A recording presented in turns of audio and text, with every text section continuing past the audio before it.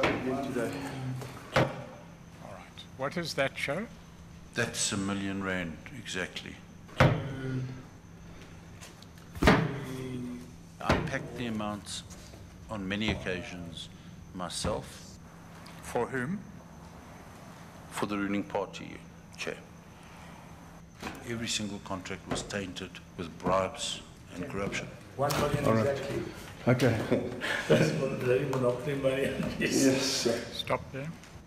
Why is he referring to it as monopoly money? He said to me in two phrases. He says, number one, it's just monopoly money so we can get the monopoly.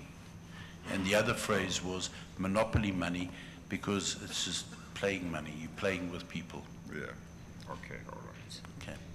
I was conned into coming in and setting up a station for what I believe was a mafia-like operation, for setting up a propaganda station which I did not want to in the first place.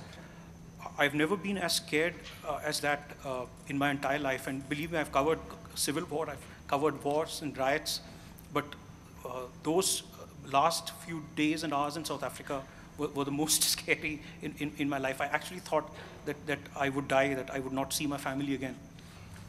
At the end of the meeting, Mr. Gupta repeated that they had information on me, and if I suggested that the meeting had occurred, they would kill me. He said that, I quote, "You must understand that we are in control of everything." What he has done was to auction executive authority. And now the next president who comes is going to inherit an empty office in terms of authority.